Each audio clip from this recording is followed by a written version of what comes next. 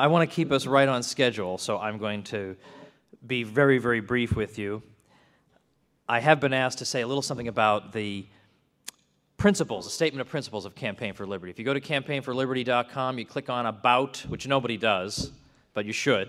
Click on About, gives a statement of principles, and you'll find there really is no other organization that quite is putting this forth the way Campaign for Liberty is in all these different areas.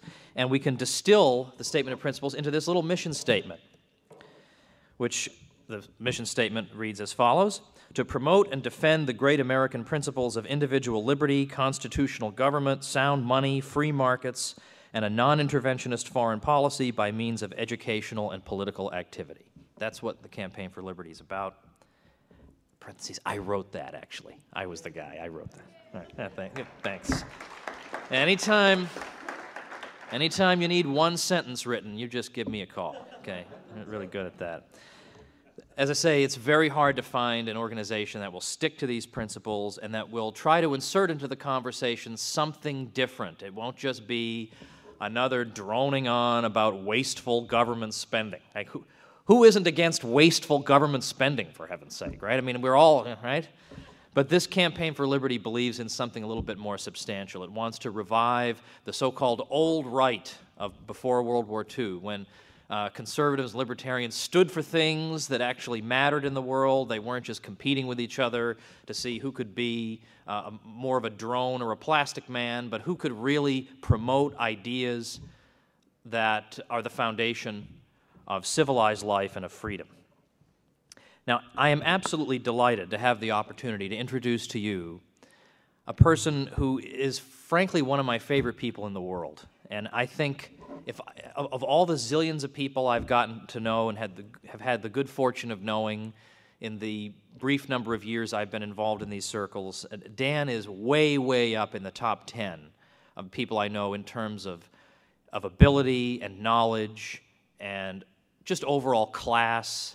It's very rare to come across somebody like Dan. Anything I'm involved in from now on, from now until I die, if I ever start an organization, I want Dan in a leadership role.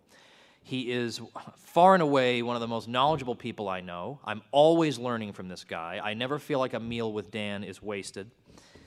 Not that every meal I have has to be dorky, but I'm guaranteed a good, nice, dorky meal when I'm sitting with Dan. How good, some dorks in the audience, ladies and gentlemen. Good.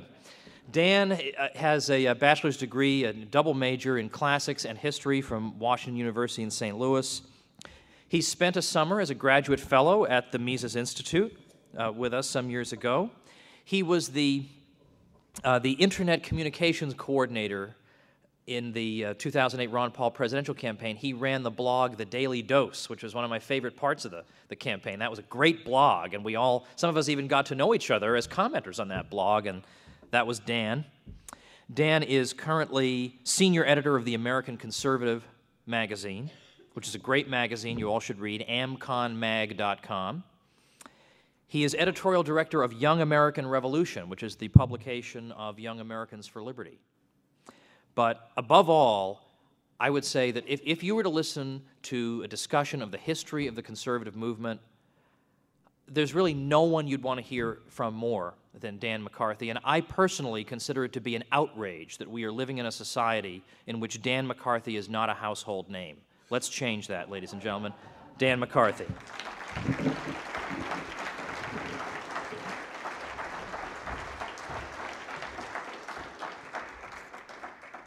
Well, Tom is, as always, generous to a fault, and I hope my remarks today will be of at least some use to you and will give you a sense that there really is a profound confusion about the nature of conservatism, and this confusion has been growing over the course of many decades and became really acute in the past 10 years. And my remarks today in talking about the history of the conservative movement will try to alleviate some of the confusion and show why Ron Paul actually represents the very best in conservatism, as opposed to so many of the other voices out there who claim to speak for the right, but who in fact speak only for particular interests or for the big banks or for any number of other forces that are actually leading this country into great danger. Now, it'd be very nice if we conservatives could say that we're not responsible for the terrible things that are going wrong in this country right now. We find our country enmeshed in a nation-building war in Iraq right now, it's not a war being fought for our national interest. It's a war being fought basically in order to advance a very large ideological project to try to transform what other people in the other parts of the world are doing. Instead of being fought for defensive purposes, it's being fought for more imperial purposes. We, of course, have an economy which is riddled with bailouts and with federal intervention into the private sector. Increasingly, we're moving to a point where the government, at least the rate in which government is employing people, is increasing relative to the rate at which the private sector is employing people. What that means is basically that as we're losing jobs in the private sector, whatever so-called job growth we're seeing is actually taking place in the public sector, in government. And basically, if you're getting to a point where government will soon be employing more people than the private sector, that's a pretty good definition of socialism, and that's certainly a pretty frightening commentary on, where we're going as a nation. And of course, we've seen a sense of entitlement, a sense of government now has to control our health care, it has to control our retirement funds. This really very old form of state control over all of our lives has been actually getting worse and worse. And certainly with Obamacare, we've seen a tremendous expansion of the control of government over a vitally important sector of our lives. It would be nice if we conservatives could say that we didn't have any responsibility for this, if we were fighting it all along. But unfortunately, long before Obama came on the scene, we saw precursors of many of these things taking place under President Bush. Of course, it was Bush who took us into Iraq in the first place. Bush introduced an extraordinary amount of federal power in higher education, and actually at all levels of education, thanks to the No Child Left Behind Act, which is just a terrible piece of legislation, and something which you would have expected of a liberal, but of course Bush, who claimed to be a conservative, was the one who pushed that. We also saw, up until Obamacare, what was before that the largest expansion of the entitlement state since Lyndon Johnson took place under Bush. That was the prescription drug add-on to Medicare. And the first round of bailouts also was not a product of the new Obama administration. It actually began with Bush and with Henry Paulson, the Secretary of the Treasury that Bush had picked, who in fact was a former Goldman Sachs executive. So it looks a lot as if, Bush and Obama, there's a great deal of continuity. And, it's easy enough for us to say, and it's quite true, that Bush was never a real conservative. People were saying that even back in 2000. Certainly those of us who were supporting Pat Buchanan in 1999 and 2000 knew that Bush was an imitator, a fake. But at the same time, a lot of people who are conservatives did vote for Bush. They did that in 2000, and they did it in 2004. And there's something that has to be explained here, which is how good conservative people can wind up voting for a candidate who in fact imposes policies that are every bit as bad as Barack Obama's.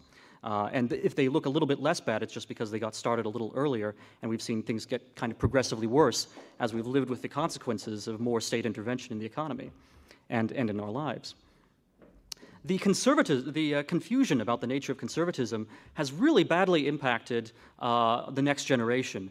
One of the reasons why so many young people voted for Barack Obama in 2008 and now consider themselves to be liberals is because throughout their lives, if they're under 20 years old or even younger, they've only lived under a situation in which conservatism has been identified with George W. Bush and with various forms of imperialism, of big government at home, and things that are really inimical, actually, to the true essence of conservatism.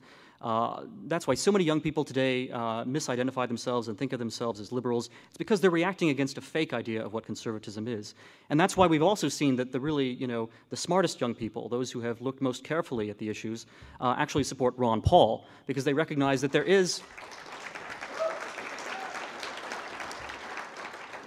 really is an alternative to the disasters that George W. Bush led us into, and that alternative is not Barack Obama. Real change means Ron Paul. Real change means the conservatism that we never had under Bush and that Ron Paul, in fact, can give us.